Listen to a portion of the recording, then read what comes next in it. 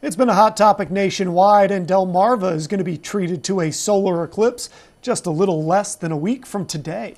Our meteorologist Alex Seymour will show you how to create a pinhole solar eclipse viewer with supplies you probably have right at home.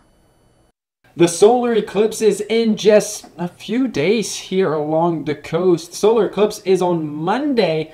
You need to be able to view it safely. If you don't have those eclipse glasses, I'm going to show you how to build one of these solar eclipse pinhole viewers. So what you're going to need, you'll need a cereal box, aluminum foil, a pair of scissors, tape, a piece of paper, and just a pencil to be able to trace out that piece of paper. So first thing that we're actually going to do is we're actually going to cut off the sides of the cereal box. So we're going to do that right now. Yeah, so this solar eclipse that we're experiencing on Monday is the first one here on Delmarva. The first one that's eclipsed more than 50% of the sun since a solar eclipse back in the summer of 2017. It's a pretty rare experience to experience one. Our next total solar eclipse, well, it's a long time away. It's not until 2079, so we just have to be happy with these partial solar eclipses. So we're building the pinhole viewer today. It's really just going to allow that light into the box and kind of just simulate a sun on a piece of paper at the bottom of the box. So there we go, where you've got the top of the box cut off. So now what we're going to do, we're going to take our tape, just tape the center portion together. I'm going to take a second here to tape that portion. So I actually messed up just a little bit here.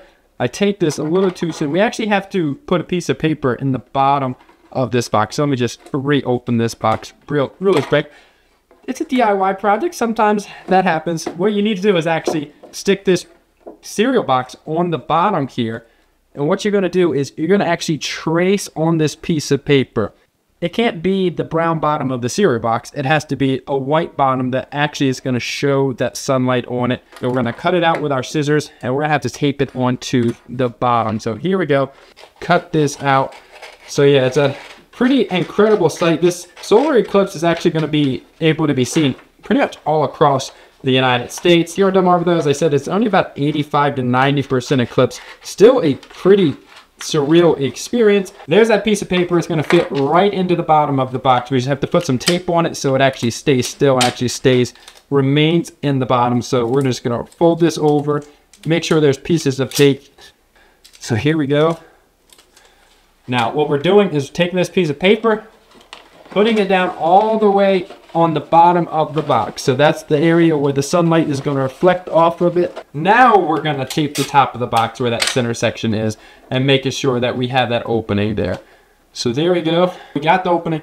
We have the paper in the bottom of the box. And now what we need is that aluminum foil. I've already cut out a piece of the aluminum foil. It just needs to be big enough to cover one side of this. We're going to just tape it all over just to make sure it doesn't really get moved around too much.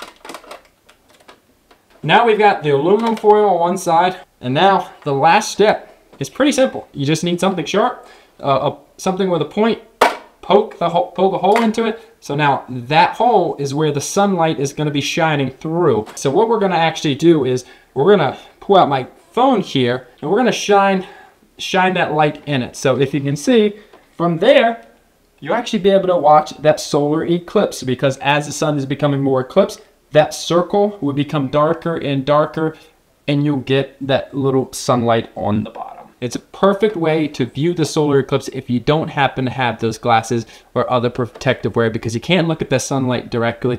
You need to make sure you have a safe way to view it. So enjoy the solar eclipse on Monday.